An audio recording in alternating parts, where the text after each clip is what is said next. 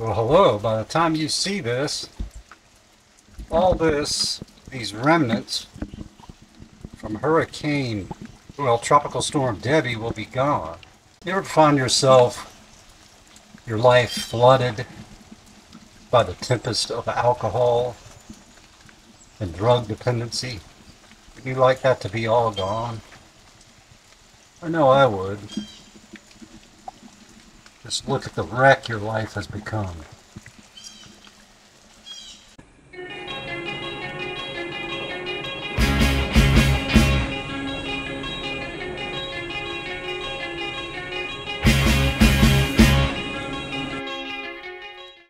Good morning, my people. It's August 11th. It's a Sunday. Once again, it's a Sunday. There it is. The dopamine. I resisted the urge, man. Gotta wean off. I don't know. I don't want to become diabetic.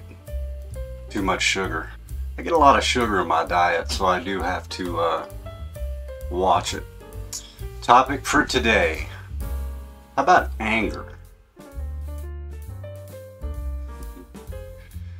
Are you a raging Ricky or Rhonda? Are you an angry Angie or Andy? Are you a goofy Gary or Glinda? Are you a withdrawn William or Wanda? Alcohol and its depressive action can cause basically four of these and probably more emotions and reactions when you ingest ethanol. And you never know with me where, in my case, where this may lead. You could wake up in a jail cell somewhere. You could wake up with guns pointed at you and the cops. You could wake up naked, and you could wake up. You may not wake up, depending on maybe if you're cross addicted and you're maybe taking depressants or something like benzos. I mean, it's just so unpredictable. It's not something that you want.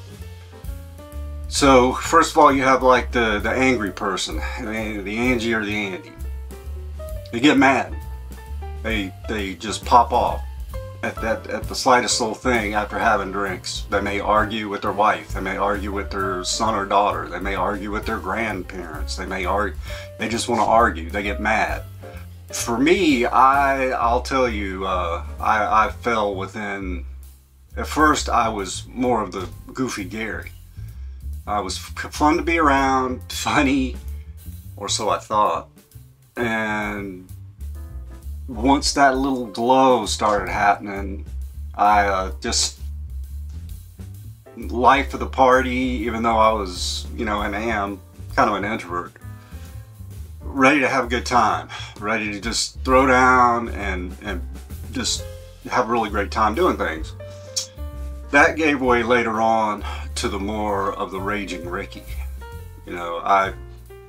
I've gotten in arguments with my father. I gotten in actually physical altercations with him. He blackened my eye once. I hit him in the stomach really hard one time and left a bruise. I mean, it was just bad. I wasn't staying here at the time. And then you wake up the next morning, you're just racked with remorse and just feeling so horrible. And you really don't know. And they'll say, do you know what kind of language you were using last night?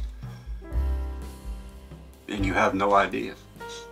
Or at least I didn't. I said, no, what was I saying? And you repeated it. I didn't even want to hear these words come out of my dad's mouth. I'm like, God knows. He knows these words. And it was just shocking and to know that I had said that. And one time he had taken... I guess I had gotten drunk and was visiting and was on the floor just yapping at him. That bitch. And he got mad, so he got this idea. I'm gonna use my. He took a video of me with his computer. He just turned it, I guess, so he couldn't. He turned it around. I was so drunk I didn't know what he was doing. So he turned it around and videoed me, and I'm like this. Just mumbling, muttering. Nothing was really coming out and nothing was making sense. The next day he had something to show me. Hey Ricky, come take a look at this. And I'm like, I don't remember any of that. And I couldn't stand up very well, so I was scooting like a dog. You know how they have to scrape their ass, like when their glands are itching. That's what it was like. There he goes around on the floor, and then I think I might have had to go to the bathroom or something and scooted around like that. I mean, it was just horrible. I mean, the whole thing is ridiculous. It went from the, you know, the Goofy Gary years of having a good time to that Raging Ricky shit. And then, you know, between the Angry Andy. Who are you? That's what I'd like to know. I started thinking about baseball for some reason. This is, I digress, totally off topic. I guess because, you know, the season's kind of winding down. I've gotten back into watching a little bit of baseball on TV and started thinking about Morris Buttermaker from the 1976 film The Bad News Bears, and I'll show a little clip of that where he starts hollering at Amanda, and he's definitely you know, Mayhem Morris. Amanda, you know damn well that your mother and I don't get along, so we're not going to dinner or a movie or anywhere else together. Do you understand? And just keep your elbow in the water. Well, then just you and I'll go. Yeah, right. You and I will take the whole team out and get some hamburgers or some pizza or something. Well, I was just thinking us. Just us, no outsiders. Well, then maybe we could go horseback riding or something, and maybe to a matinee.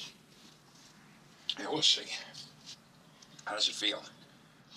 Why do you always change the subject? You're always pulling that number on me. As far as I'm Just concerned, quit the it. subject is your arm. You're pitching tomorrow. But what about after tomorrow? After tomorrow, we do what all ball players do.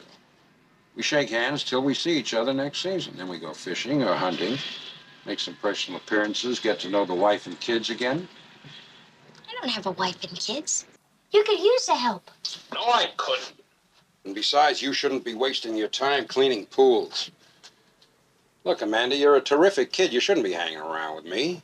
I mean, I'm an old, broken-down, third-rate ball player. I like to drink too much. I like to smoke my cigars without anybody bothering me, including you. I'm happy that way. I'm a bum. No, you're not. You taught me how to pitch. You taught me how to... God damn it! Can't you get it through your thick head that I don't want your company? At that point, you know, because he's drinking that Schlitz. Now that's quality stuff, isn't it? Absolutely. That might as well be the king of beers.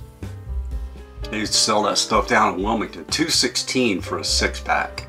Oh, times have changed. But yeah, I started, you know, watching Bad News Bears, and like how I didn't realize really when I saw that movie, why does he have a beer in his hand all the time?